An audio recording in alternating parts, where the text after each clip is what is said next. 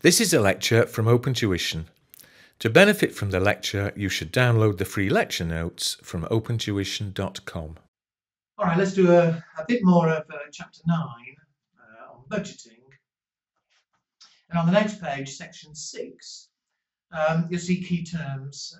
As it says, this should be revisions quickly. Fixed budget.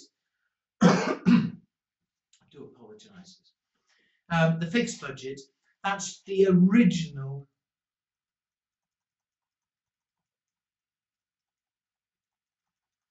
budget that we pay. If you think back to the variances, we've got our original budget based on what we expect to produce, we expect to sell. We call that the fixed budget.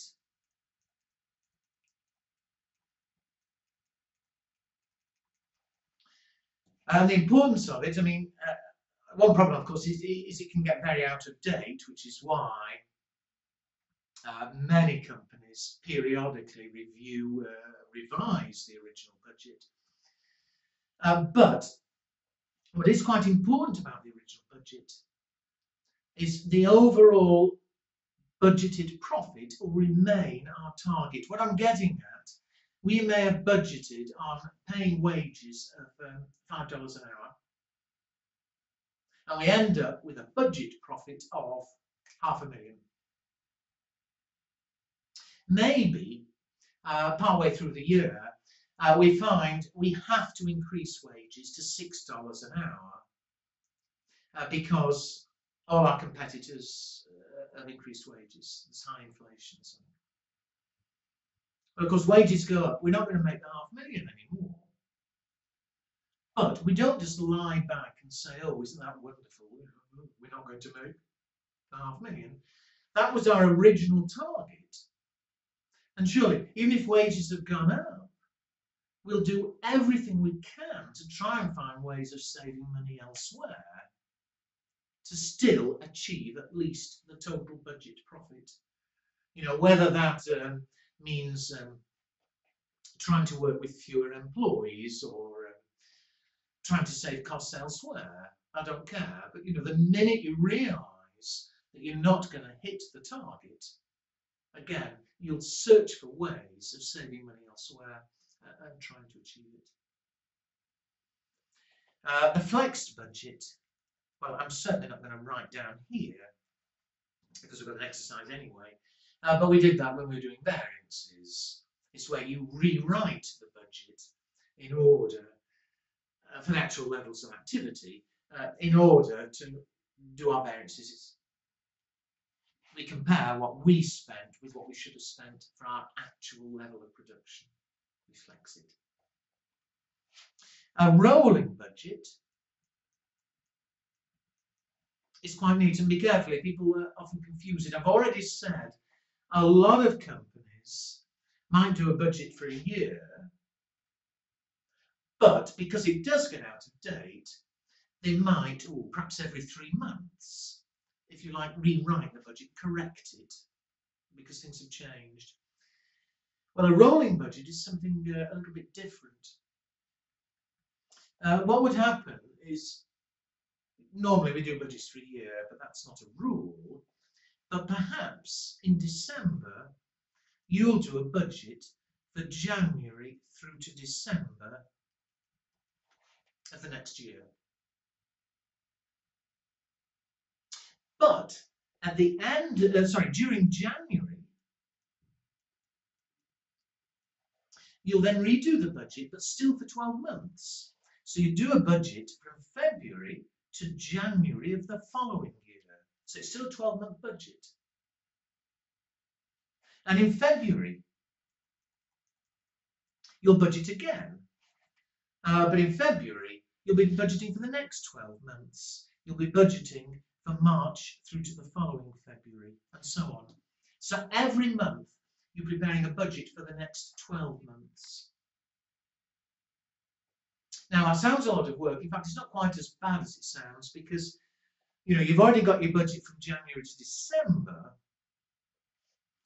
When you're doing February to January the following year, well, you're taking 11 months you've already got. You've got February to December, and maybe you need to revise, update them, and then you're adding on a month. So you're not starting from the beginning all over again. Every month you're revising 11 months you've already got, and then adding one more month. And maybe I'm saying too much, but rolling budgets are actually a very neat idea for two reasons. One is the budget's always going to be more up to date. Costs do change, obviously, however well you've tried to budget. So every month you've got a new, more up-to-date budget. But also, what's quite neat about it is it becomes part of normal work. You see, too many companies only do the budgets once a year. Maybe revise it after 3 months or something. They maybe do it once a year, and they're tending to do it. They've got their ordinary jobs to do anyway, so they're tending to squeeze it in and having to work late, rushing because there's a deadline. And however hard they try, they're going to end up making mistakes. And they don't do it again for a year. A year later they come and they're sort of having to think all over again. What am I going to do? Well, with a rolling budget, it becomes part of your normal job. You know that for 1 or 2 days every month, you're going to have to do it. And so it starts becoming part of normal work instead of all this overtime trying to get it finished. And you get better at it because you're doing it every month. You remember what to do. It's not as though you're thinking, oh, what did I do last year? So anyway. And the last two I'll do in reverse order, so don't misunderstand me. Control, feedback control, first of all.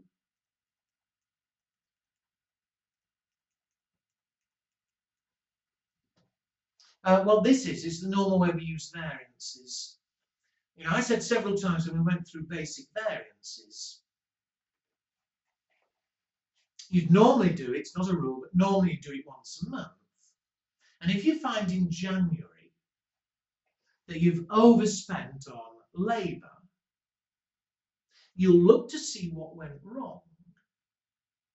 Because if something's gone wrong, you can't obviously correct January, it's too late. But if something's gone wrong, you can correct it for the future. And so hopefully, having found there's a problem in January, sort it out, and we'll stop overspending for February. Now that's feedback control. And rather than write a great long definition, just to summarise what I just said, adverse variance in January, correct the problem for the future.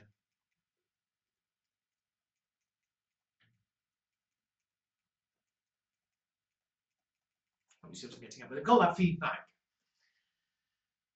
because the results from January, which has already happened, is giving you the information, the feedback, which can help you for the future.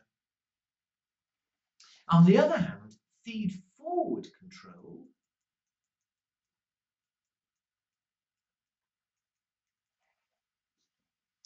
feed-forward control is when you identify in advance there's a problem, and you can perhaps change your plans. Let me give you an example. We've done our budgets. We hear, or we find out, that the price of materials is going to increase a lot. Now, there might be absolutely nothing we can do. We've got to live with it. But if we know the price is going to increase a lot, then we'd look to see, can we save money? We'd look to see, are there other suppliers we could use instead? Or could we use some cheaper material? Can we find some cheaper material and use that instead? So feed forward is when you identify a future problem and change your plans. Now, in fact, you may have recognised from what I was saying, One of the best examples of those, feedback, is operational variances. At the end of each month, you see how well the manager did last month. Feed forward is planning variances.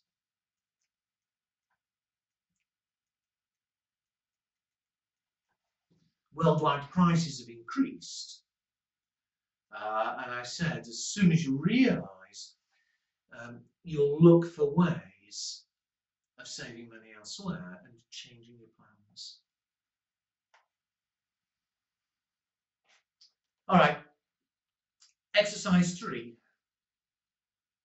Well, I'm sorry, I really don't need to do exercise 3. I really don't. Because it's just like something we did in chapter 7. I mean, have a look with me.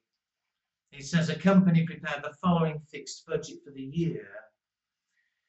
We budgeted on selling and producing 10,000 units and having those costs and having that selling price. At the end of the year, the following costs have been incurred for an actual production of 12,000 units. So the top of the budget figures, at the bottom of the actual figures, and it says prepare a flexed budget and calculate the variances in total. Well, as I say, for me to do all of this really should be unnecessary. It's something you should be able to do yourself. You've got an answer to that you can check to. And but if you haven't watched the lecture on chapter 7, then do. I will do 2 lines of this, but the rest of it, I'm sorry, I'm not. I'll start it off. First of all, what was our original budget of the fixed budget?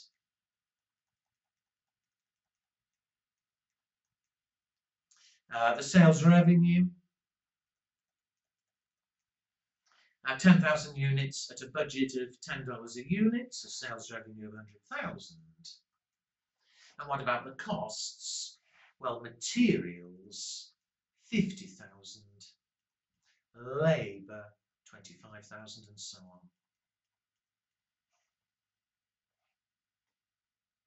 If you're using it for variance purposes, it'd be silly to compare actual with the original fixed budget. We need to flex it to the actual level of activity. So the flexed budget, the original one was for selling and producing 10,000 units. We simply rewrite it, assuming everything goes perfectly, but for actual production sales, which turn out to be 12,000 units. So if all the standard costs and selling prices remain the same, the sales revenue at $10 a unit, you'd now be expecting 120,000. Materials, well, it was 50,000 for 10,000 units, which is $5 a unit. So for 12,000 units, you'd expect to spend 60,000. I said write 2 lines, I'm writing 3. Similar sort of way, labour. We were budgeting originally 25,000 for 10,000 units, which is $250 a unit. The actual activity for production of 12,000 units at $250, is it 30,000? 12,000 times 250, yes, is 30,000. Well, you can finish off the flex, but you see it also wanted to know the variances. Well, they're the difference. This is revenues up 20,000, so 20,000 favourable. Oh no. Stupid on me. It's late in the day. Sorry, we compare actual with the flexed. So the actual revenue was 122,000. The actual costs, materials 60, labour 28,500. Now I can do the variances. Sorry, we can all make stupid mistakes. Compare actual with the flexed, is that sensible? So sales have increased by 2,000. Favourable. Materials are spot on. No variance, spent exactly what we should have spent for our production. Labour, we've actually saved money. So it's favourable.